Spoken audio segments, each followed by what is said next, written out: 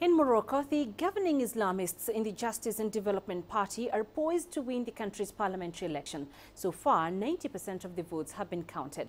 The JDP has taken 99 seats, which puts them ahead of their rival, the Authenticity and Modernity Party, which won 80 seats. This was Morocco's second poll since it adopted constitutional reforms in 2011. According to Interior Minister Mohamed Hassad, voter turnout among the 6 million electorate was 43%.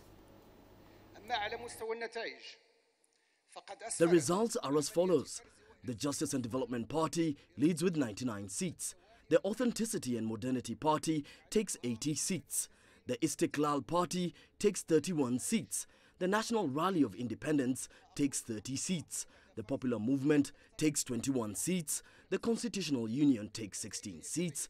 The Socialist Union of Popular Forces takes 14 seats. The Party of Progress and Socialism takes 7 seats. The Democratic and Social Movement takes 3 seats. The Alliance of the Democratic Left takes 2 seats. And the remaining parties take 2 seats.